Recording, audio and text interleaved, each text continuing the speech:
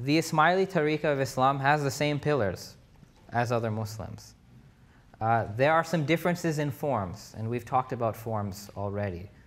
The other thing to remember is that because this is a Tariqah of Islam, these pillars have additional dimensions to them that members of the Tariqah participate in. So, for example, the Shahada is pretty straightforward. The Ismailis have the same Shahada, right?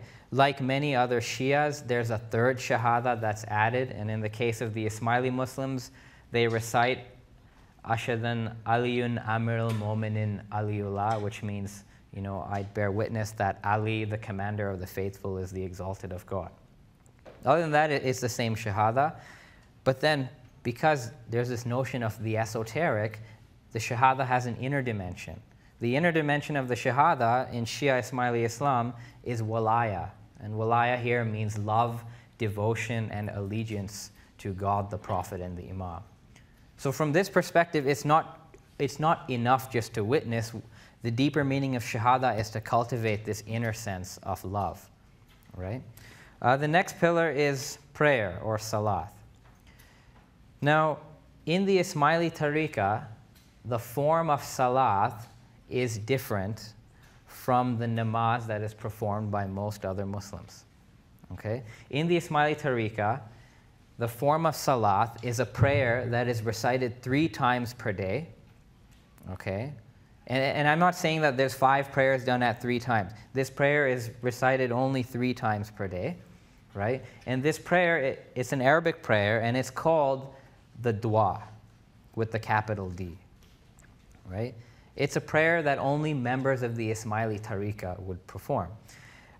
This dua contains 6 cycles or parts, sort of comparable to a rakat. And it starts with verses from the Quran, beginning with Bismillahir Rahmanir Rahim. It contains some verses about the glorification of God. It contains a supplication, and it ends with prostration. Right? It's a prayer in Arabic. In many ways, it's very similar in its structure to the namaz. It's not the same thing, but there are many similarities. And at the end of the dua, so after an Ismaili Muslim recites his dua, he will also recite all the names of the 49 imams.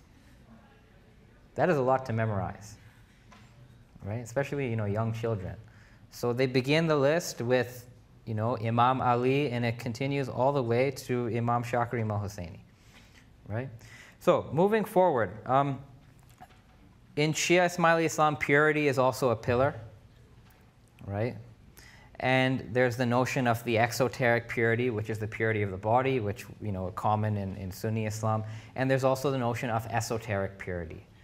So there's the idea that, and one of the Ismaili Imams said this, the esoteric ablution is washing in truth, which is necessary for the soul. So just as the body needs to be washed, the soul needs to be washed. Then there's the pillar of zakat, which also includes khums. Now once again, the Quran doesn't tell you what zakat is, how it's paid. So in Shia Ismaili Islam, the zakat and khums is actually 1/10 of one's income. It's given, 1/10 of one's income is given to the imam. The imam serves as the custodian of those funds, and he channels it to these various development projects, which end up benefiting the poor. Then there's the pillar of fasting. And once again, you have the Ramadan fasting, which we're all familiar with.